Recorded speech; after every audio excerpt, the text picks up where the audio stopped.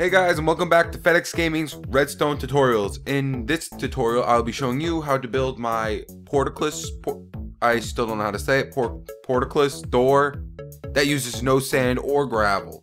So let's just see what it does. You click the button, it closes, click the button again, it opens, and the button on the inside does the same exact thing. And then this is just a little lockout switch, so you can't open it or close it. Alright guys, so let's start building the door. Let's start building this door. So what we're gonna do is we're gonna need at least a 11 by 10 spacing. And we're gonna have to dig down at least 4.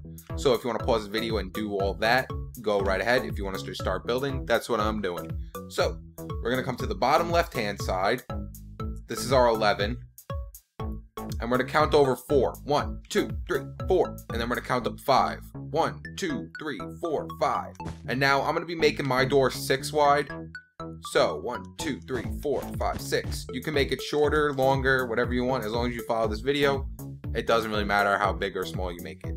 So now 1, 2, 1, 2, 1, 2, 1, 2, 1, 2, 1, 2, and that's it, we're done. Yay, that's it, that's how you build it. No, we're not done. So we're gonna delete these bottom blocks. Now that we got our sticky pistons in, I'm gonna build the entire frame before I actually start doing the redstone. So I have you guys pick your block of choice, put it right above the sticky pistons, and I need to get fence posts out because I forgot, because I'm stupid. There we go. And we're gonna do 3 layers of fences. So 1, 2, and 3. And then we're going to put another block right above that so we don't see the pistons, because I don't like seeing any sort of pistons otherwise. And now we're just going to count up 2. 1, 2. And then we're going to count up 3 with a different block. 1, 2, 3. And then we're going to delete these 2 and put normal pistons in, because we don't need sticky pistons at the top.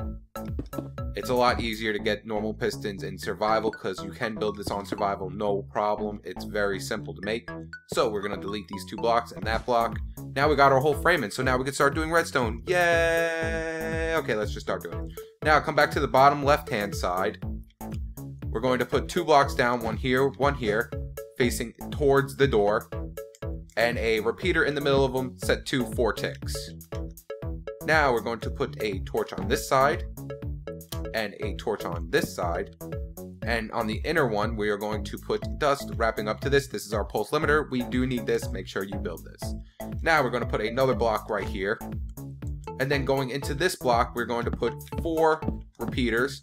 This one set to 4 ticks, 4 ticks, 4 ticks, and 3 ticks. Then we're going to put another repeater here set to 1 tick delay, another repeater here set to 1 tick delay, and then dust right here. And we're going to actually break this block, put dust down here, and dust right here. Now we're going to send power to these set of pistons right here. So what we're going to do is put a block here, here, and just wrap it all along this, and then put dust all along the top of that. And that will send power to these repeaters. These repeaters, these sticky pistons. Now we're going to have to send power to these sticky pistons.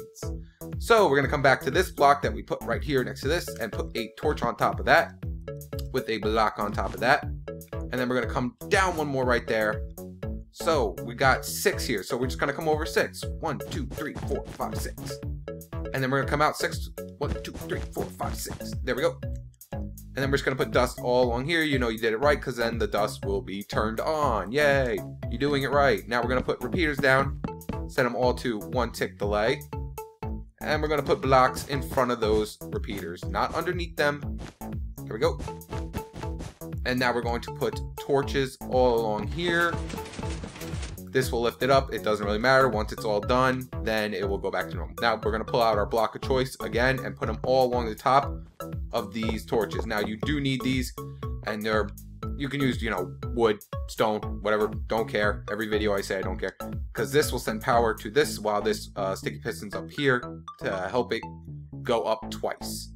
Now we're going to set up the power to these pistons. Well, I was going to say sticky, but they're normal pistons.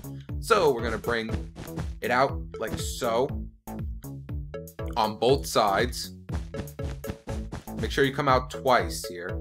and then come underneath it and put one more. So it's kind of like a V shape and then all the way down. And then we're going to come over here. It doesn't really matter what side you do this one on either. And we're just going to put dust here. So when this one pushes this one down, this one will activate that one, and so on and so forth. So let's put our dust down here, here, and here. Put a repeater here and here. Set this one to 4 ticks, and this one to 2 ticks. Then come down here, put another repeater right under that one, and set this one to 2 ticks. And put dust right there. And now we can actually hook up the dust to there too.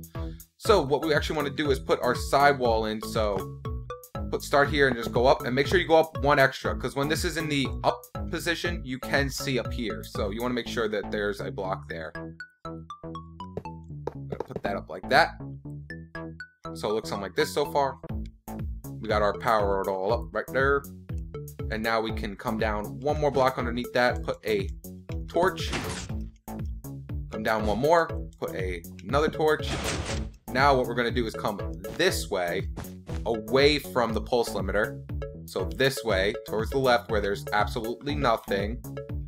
Put a torch under here. And we're going to do it again 1 more time. We're going to come over 1 more, put another torch, and then we're going to come down again, put a torch underneath that one, and come down 1 more time with another torch. Now you know you did this right if this one's in the off position. This one has to be in the off position all the time.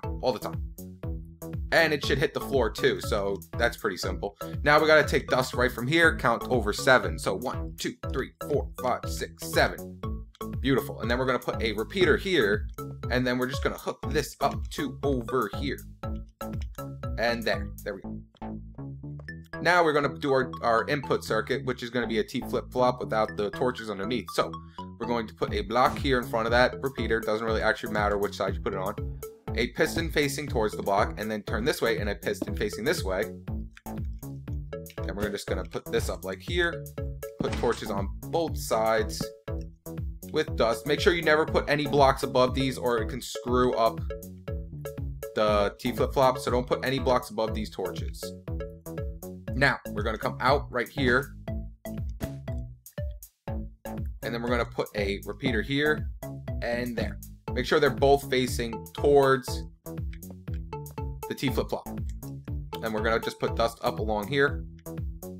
Now we're going to put in our buttons. Yay, buttons. So come out 1 more. And I'm going to be using red wool here. You do not have to use red wool here. I'm pretty sure you don't want your inside to look stupid. Take out our buttons. Put a button there, and since it's closed right now, I gotta go all the way around and put a button there.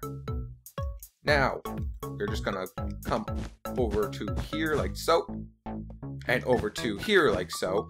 Break this middle block, put it here, and put dust all along here. Now you know you did this right if you hit the button and the dust comes on. Ooh. Now we're gonna come underneath this V-shaped looking thing, and we're gonna come towards our T flip-flop and make like a L shape.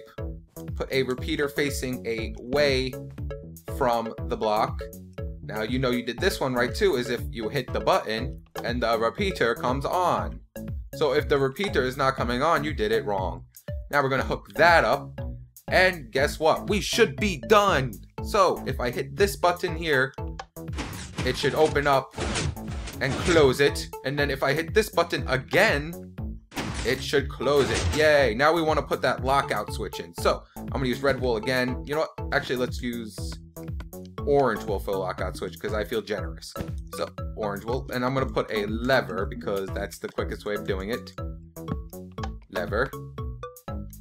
And I got to take my sticky piston back out. There we go. So what to make the lockout switch, all we have to do is put a block right above this because that will stop it and cancel out the current. And then put a block, sticky piston, I mean, right up here with another block right next to it and dust going up to here. And that should lock it out. So, see, when this is down, it's locked, so you can't open or close it. And then when we want it unlocked, there we go. Whee! Now what I'm going to do is speed up the video here, and I'm going to fill in all of this to make it look all pretty. So watch in 3, 2, 1. Bam! It's magic. Look, it's filled in. 1 second ago it wasn't filled in, now it's filled in. So if we click the button, it opens the door. And if we look up, we can't see nothing. We can't see any pistons. We can't see any redstone. Click the button again, it closes. Now if you want no one coming into your castle and ransacking everything, we can just click down this lever and they can't get in. Even though it's Minecraft and anyone can easily just go like this and, you know. But in our own little worlds, that's not how it's gonna happen. Alright guys, so that's how you build my portcullis?